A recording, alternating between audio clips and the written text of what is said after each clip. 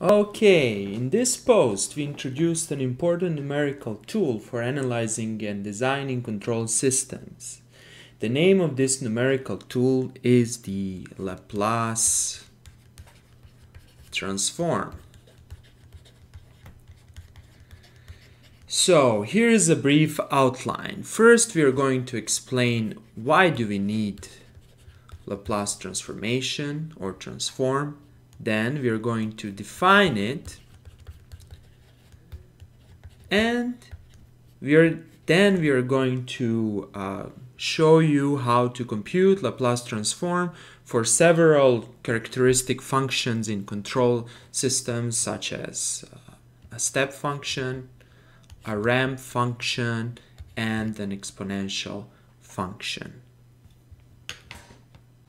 So before I start with my explanations, I have to mention that I have made a post accompanying this video, and the post can be found on my website. A link is given in the description below. So all the examples that I will do in this video are actually being done and nicely explained in the post.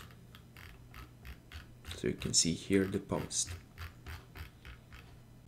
The first question we need to answer is why the Laplace transform is important for control engineers. Well, there are many applications of the Laplace transform in control systems. For example, this transform is used to analyze the stability of control systems, or more generally of dynamical systems, of linear dynamical systems. So how can we visualize stability? In our case, the system looks like this.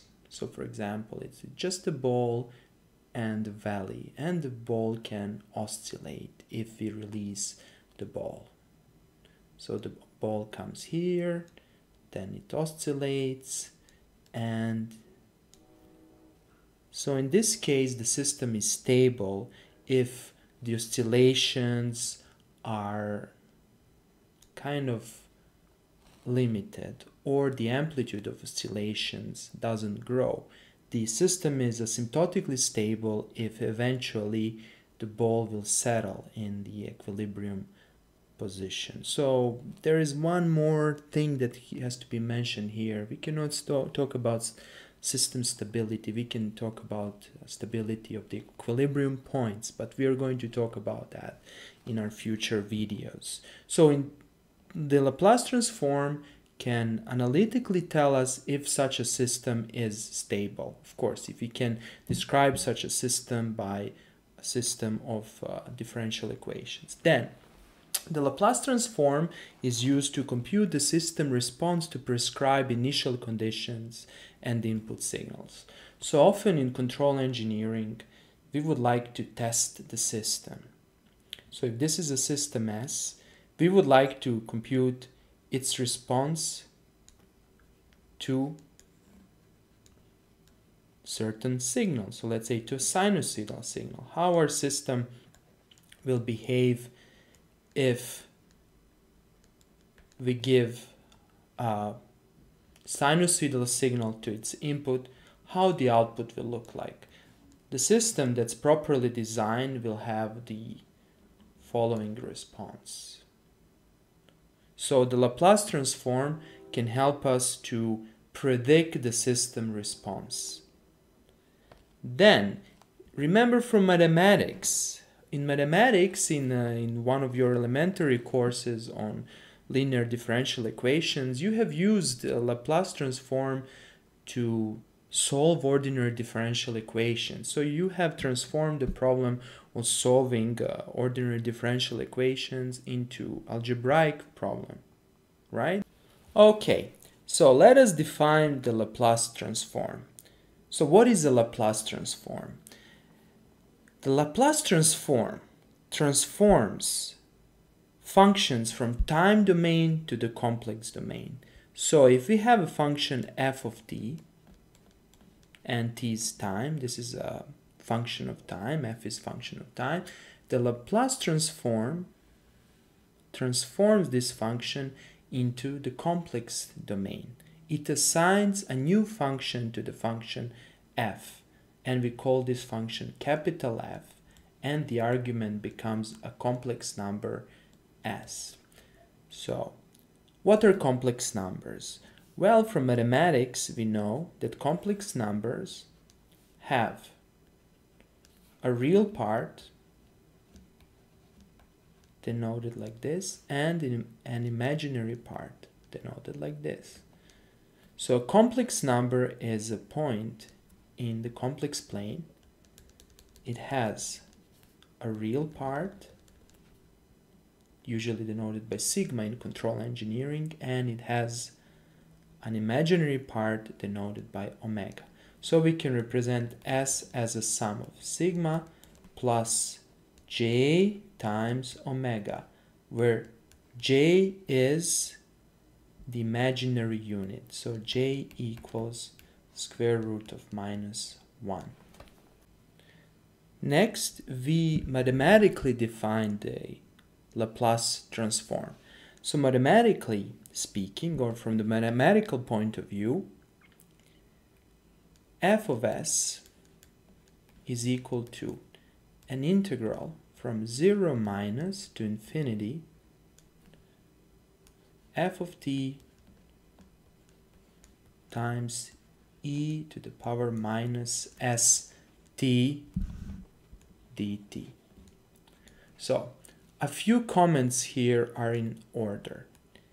The integration starts from 0 minus. 0 minus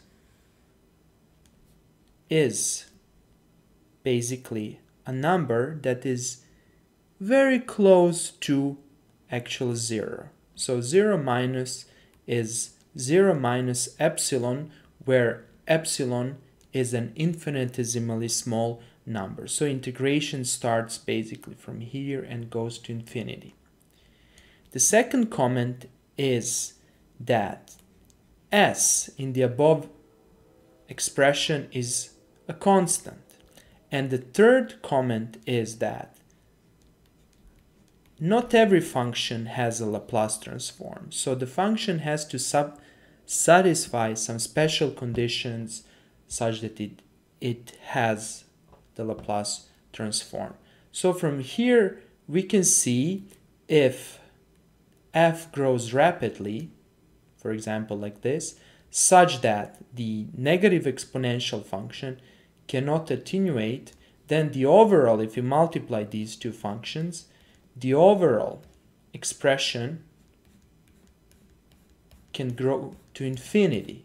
And in these cases, this integral will not exist. So this should be kept in mind. We are not going to talk about this in these lectures, since this goes out of the scope of a basic control engineering course.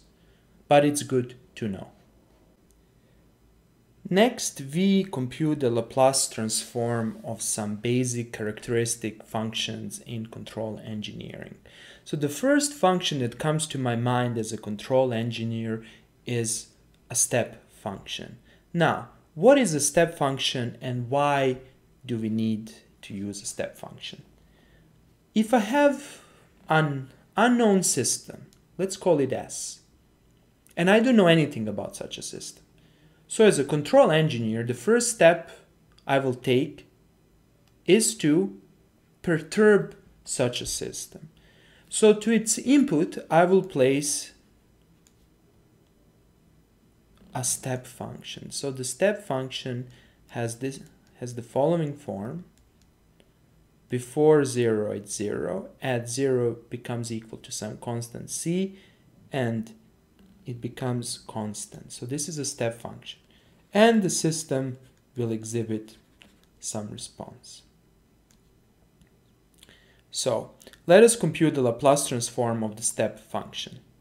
We just apply the definition. So f of s equals integral from 0 to infinity. We will ignore the 0 minus sign. And our function is just equal to c. And we multiply this by e to the power minus st dt. Now, since c is a constant, it goes out of the integral. And the problem boils down to the problem of computing this integral. Now, this is just a basic integral and we can apply the elementary formula and this integral becomes c over minus s e to the minus st from 0 to infinity. So how do we know that we didn't make a mistake? Well, if we take a derivative of this expression, we should obtain the expression that's under the integral. Now, let us now substitute the bounds. So f of s becomes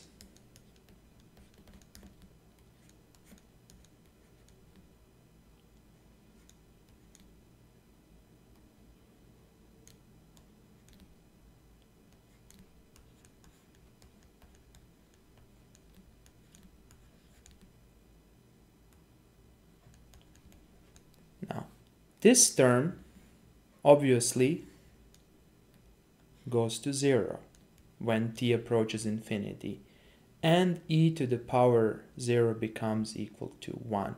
So at the end we obtain f of s is equal to c over s. So if the function is a step function, then its Laplace transform is c over s. The next popular function used in control engineering is the ramp function. So the ramp function has the following form.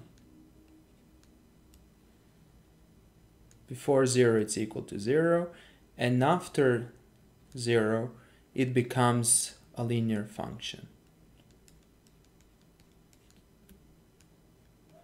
Mathematically speaking, this function has the following form.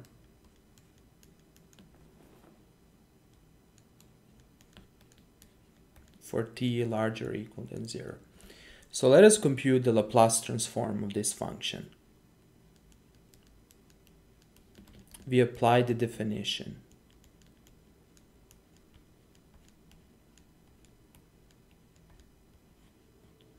Now let us analyze this integral. We cannot simply solve this integral, so we need to use some rule for solving this integral. So in this case, we should recognize that this problem can be solved using the integration by part rule. So usually people remember the integration by parts rule. However, I always like to derive the formula. So I will teach you now how to derive the formula. So we have two functions, u and v. And if we take the derivative of these two functions, we obtain v times du plus u times dv. Now if we integrate this expression, we will obtain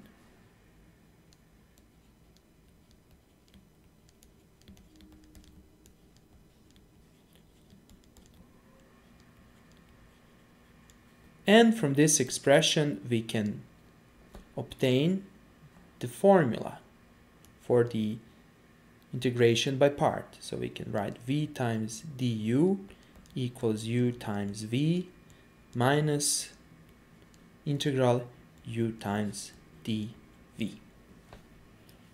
The next problem is how to choose the u and v functions. So in this case, the problem is relatively easy. We can choose v as ct. From there we obtain that dv equals c dt, since c is a constant, and du is equal to e to the power minus st dt. Now if we integrate this expression, we obtain that u is equal to 1 over minus s e minus st.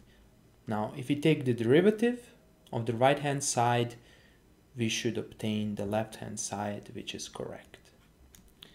Now by substituting these two expressions in the original integral, we obtain f of s becomes an integral from 0 to infinity. I'm going to just write it again just for the sake of clarity. Now, applying this formula, we can obtain Ct over minus s e to the minus ts, and we have bounds from 0 to infinity, minus integral from 0 to infinity c over minus s e to the minus ts dt. Now, how we are going to evaluate these bounds? So let us focus on the first bound.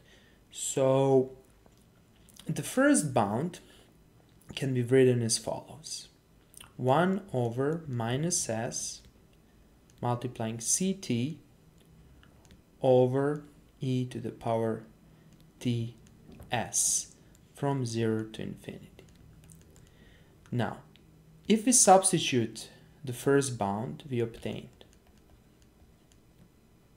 c times infinity over e to the power infinity times s, and the second term becomes equal to 0 since we have 0 in the numerator, so the second term becomes 0. Now let us analyze this term. So what do we have? In the numerator we have infinity, and in the denominator we also have infinity. And this term has the form of infinity over infinity, so we can apply the L'Hopital's rule. However, I'm not going to apply the L'Hopital's rule for the sake of brevity. And I always like to do things in a more engineering way.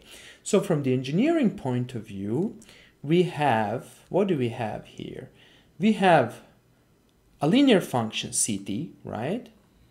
And then we have an exponential function e to the minus ts, or if we take 1 over e to the power ts, so we have e to the power ts. We have a function that grows like this. Now, obviously, in infinity, e to the power t becomes larger, much larger than the linear function. So the term in the denominator is a much larger term than in the numerator.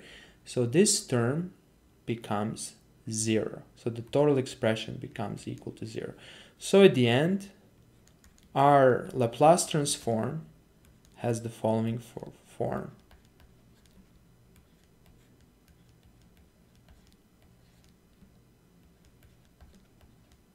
Now, from our previous slide, we should recognize that this term c e to the minus ts is just the Laplace transform of a step function, and it's equal to c over s.